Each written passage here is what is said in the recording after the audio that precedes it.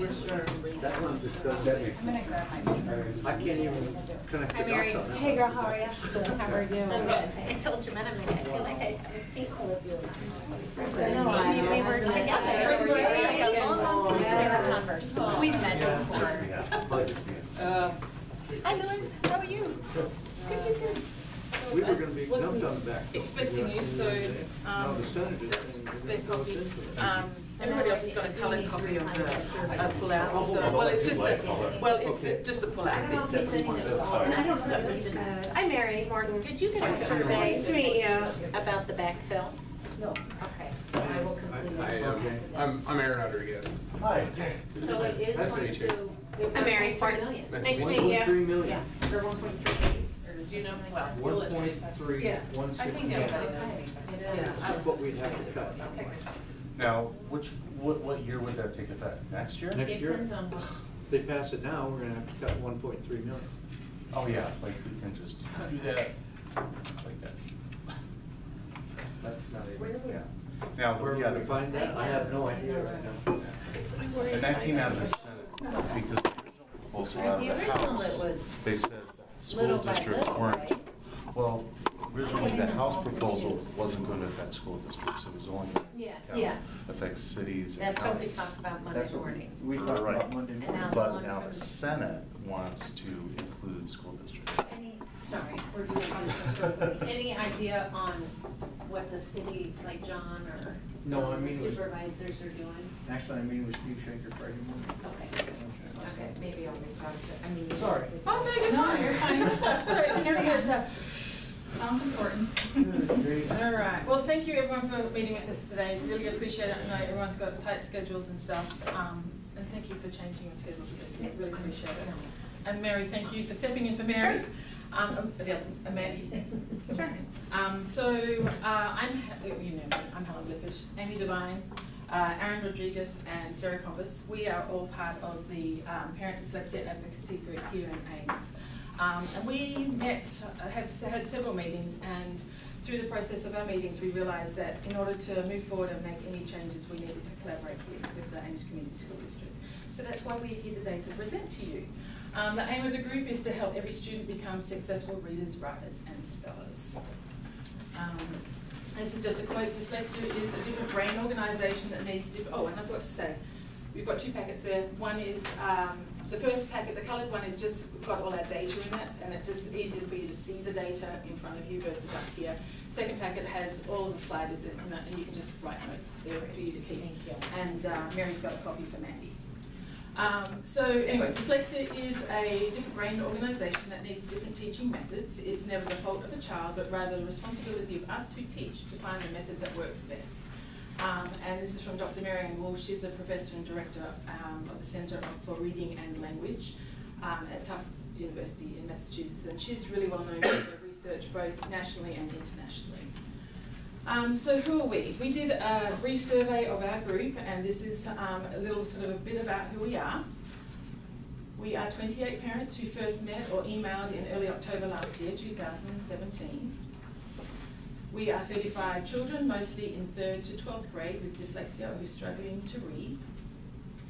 We are children who attend Edwards, Meeker, Sawyer, Fellows, Ames Middle School and Ames High School. The reason why Mitchell isn't on there is because we haven't actually connected with any parents there yet. We have parents who question their child's reading ability, but were told that they were not discrepant enough from their peers for special education.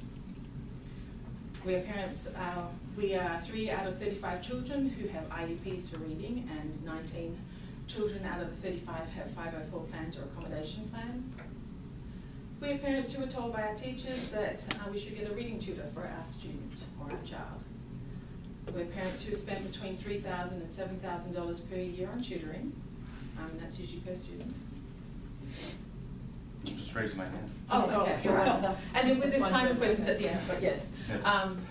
And we are parents who use a structured literacy program such as Wilson Reading Foundations or Barton Reading to teach reading instruction. We are also parents who have spent between $150 and $300 per year per child on assistive technology. So who are we? We are parents who have met because we have a common story. All our children are in the Ames Community School District, and they struggle to read, write, and spell. We have parents who want to increase awareness and understanding of what dyslexia is and isn't. And we have parents who want to advocate for other families who have struggling readers. So where do we begin? We want to work with the Ames Community School District to meet the needs of students who struggle to read. And today we want you to commit to forming a literacy task force. We recommend that the task force meet monthly with key stakeholders, and these are the people that we're recommending. Mandy Ross, who's our Associate Superintendent, Darcy Cousins from Special Education, Anthony Jones, who's the Director of Special Student Services, our staff representatives, and this group of people would probably be coming and going from this group, but we include our toasters, coaches, teachers, somebody from technology, those sort of things, parents, so that's our group, and then board members. And I know Alyssa and Jeanette, we haven't really asked you, but we think that you would be great because and I know you were super busy, but I'm not going to be super busy in 5 weeks. Right. No. Right. But you are the president of the board. Yeah. You also have history with TLC, and you've been, you come and go through from a lot of the committees. So we think that you would have be able to communicate with the other board members. And Jeanette, you are on the TLC and you're part of the equity committee, and we think that we want to collaborate with that group as well. And I think that having those connections is really important. And then we want to work with the Ames Community School District to create a systematic approach to improving literacy levels for all students, and we wanted to use the Upper Arlington and Ohio School District plan, and Aaron's going to talk about that shortly. And then we would like to help the Ames Community School District to connect with professionals outside the district that know experts with dyslexia and struggling readers. The task force would help the Ames Community School District be more transparent in regard to literacy plan and improve communication and relationships between the district and parents. So why do we need a task force? Research supports. Dyslexia is the most common neurobehavioural disorder in children, affecting 17 to 21% of school-aged children. And this is just an approximation. We don't have the data, but if you put that data into that calculation into our district, approximately 780 students have affected by dyslexia in this district. Research supports. It's me. Dyslexia is the most common learning disability, affecting 80% of all children who are identified with a learning disability. An achievement gap in reading is present and can be identified as early as first grade, and it persists through adolescence if it's not remediated. Children who have a poor start to reading rarely catch up on their own. They need the support. And we believe that students who struggle to read or who have dyslexia are poorly identified and remediated in our school district. Of the 35 students in our group, only 3 have IEPs and only 19 have 504 plans. So most of them are in general ed. Research supports that structured literacy that includes all 5 components of reading and is intended, systematic, and multisensory improves all students' reading, writing, and spelling, but especially those that are struggling readers or have dyslexia. Students in 3 to 12th grade who have poor reading skills or lack students in 3 to 12 who have poor reading or dyslexia lack appropriate intensive instruction related to reading, writing, and spelling in this school district.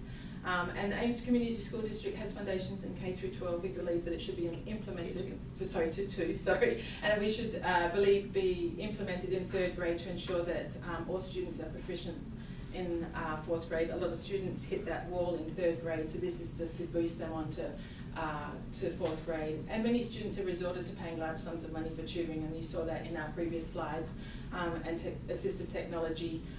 But there's equally as many or more parents out there that can't afford tutoring or assistive technology. So we really need to be supporting these parents and their students.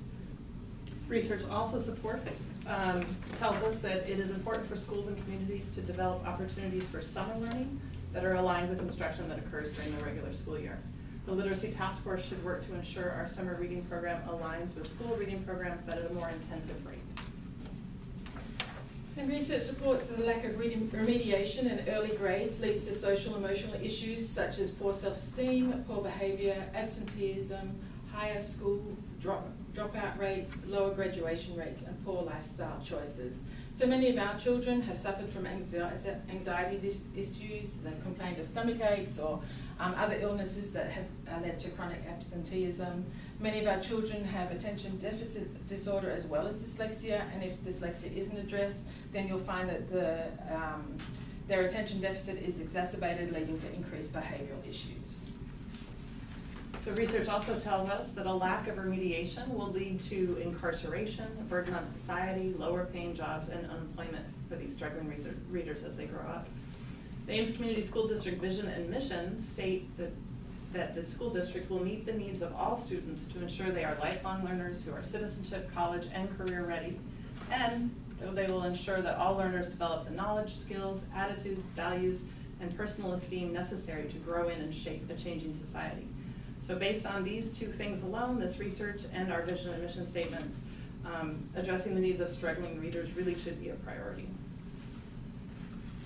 And then according to the National Centre of Education Statistics, of all proficient readers, only 4% fail to graduate, compared to 16% of those not reading well at 3rd grade.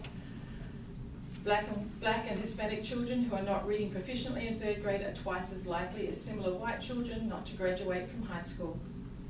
And in 2013, data from the Department of Education indicated that students with disabilities only graduated from high school at a rate of 62% compared to the national average, which was 81%. And then students who are on IEPs, Black or Hispanic in the Ames School District, actually graduate at a lower rate than their peers. And that's from our report card.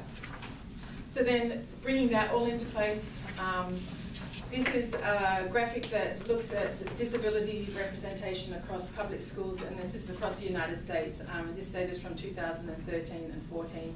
And you can see specific learning disabilities is the largest grade spot there, and our numbers aren't showing up here very well, but that covers about 35% of all students with disabilities. The next group after that is speech and language impairments, other health impairments, and then you can see autism is at 8.3%. Back in our previous slide, we did talk about how specific learning disabilities, that includes your dyslexia, dyscalculia, dysgraphia. 80% of students with specific learning disabilities actually have dyslexia. So when you look at that part, 28% of the whole are students with dyslexia who have disabilities in our school, public school system. So then looking at that, we move on to graduation rates in Iowa. These are broken down into subgroups, and you can see, and this doesn't come up like it did on my other slides, but anyway, it's different with the Apple. But you can see the second from the bottom is students with disabilities, and they graduate at 73% rate compared to the overall average in Iowa in 2014 at 90%. So they were the lowest graduating group. And then you break that down further to the Ames School District in 2014, and you can see at the top there, students with disabilities graduated at a 78% rate compared to their peers, which was around 95%.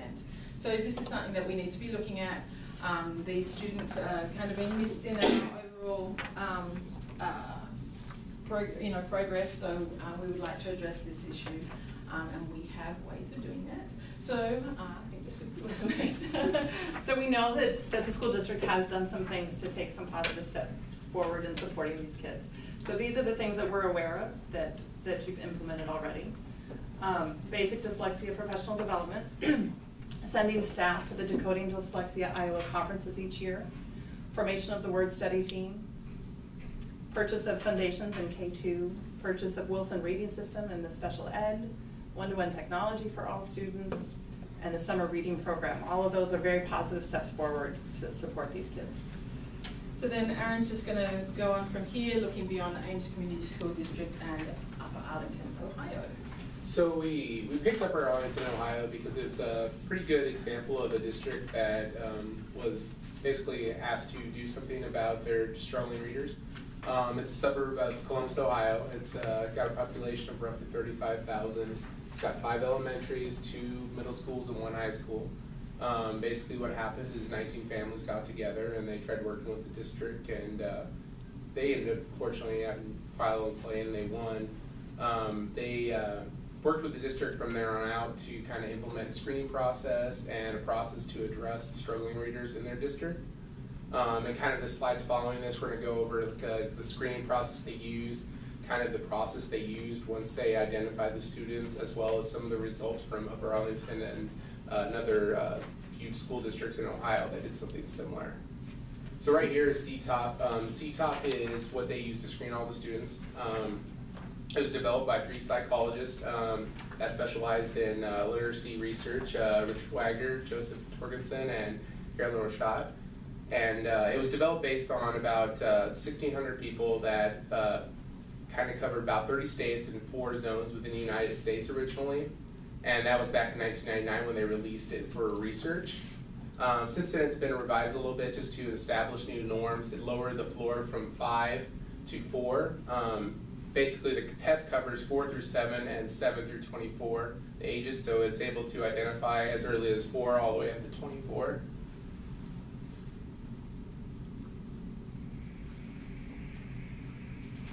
This is a little bit more in-depth information about CTOP. So CTOP was developed in mind to kind of help identify readers that would benefit from more intensive reading instruction. And it does this by identifying their level of achievement in 3 separate areas. One being phonological awareness, which is kind of a broad skill set that identifying and manipulating words, like for example, saying cowbell without bell is a good example of a question that would be on the test. Phonological memory, which has to do a lot with your working your short-term memory. Rapid naming, which is the capacity to retrieve stored long-term memories such as letters, numbers, colors, or objects. And identifying with these 3 factors has shown that you can reliably predict reading ability. Research also shows that identifying struggling readers early on and providing them with appropriate intervention will improve reading outcomes overall. This is the kind of the process that Upper Arlington used. Basically all kindergarten and first graders are screened using CTOP. And they also select certain teachers to be trained in Orton-Gillingham. They group each the students into 3 different groups, triple deficits, double deficits, and phonological awareness related group, and that all goes back to the phonological awareness, phonological memory, and rapid naming to where they get grouped into those groups. And from then on out, each group is closely monitored for every 6 to 8 weeks to see their progress and whether they need to address any more. So right here is kind of a flow chart of their process. So in kindergarten, everyone gets CTOP, and they're grouped into triple deficits, double deficits, and phonological awareness groups. And triple deficits being that you're deficient in all 3 areas. At a minimum, they first identify whether you need to be on an IEP, or if you're on an IEP at one point you're transitioned off. You're given Dyslexia, which is computer-based program, as well as foundations and additional small group work. Double deficits get less than that. They get Dyslexia, small group work, and foundations. And phonological awareness between 85 and 89 get just the core instruction of foundations. While if your phonological awareness falls below 85, you get foundations and Dyslexia. And then first grade process is pretty similar to kindergarten. However, at this point, if you have a double or triple deficit, they want to take a little closer eye on that, and they want to consider a student that has double or triple deficits for evaluation possibly. New first graders with double or triple deficits get foundations and Dyslexia in order to get that kind of base there to see if that will help them. Phonological awareness below 90 gets foundations, Dyslexia, and additional supports, which usually consist of small group work. And phonological awareness of 85, and then another CTOP factor such as rapid naming or phonological memory being low gets sent to, kind of to the reading specialists that are trained in Orton-Gillingham. Now I do have a question. Yep. The foundations, is that something that's supplemental to what's reading in the classroom, or do all the classrooms have foundations? They all get it, Yes. they get a double dose of it, so they get it in class and then they get a second dose. This is a slide kind of, so along with Upper Arlington, Ohio, the state of Ohio also identified 4 districts for a pilot program, which was to address dyslexia in the classroom in four school districts. They were all based around the city of Cincinnati. It consisted of 3 years pilot program with 1 year follow-up. And they provided the teachers with professional development, which included multisensory Orton-Gillingham based reading, and then DIBELS, which is the test they use to identify struggling readers. But as you can see, they kind of use a similar approach to where they used a kind of a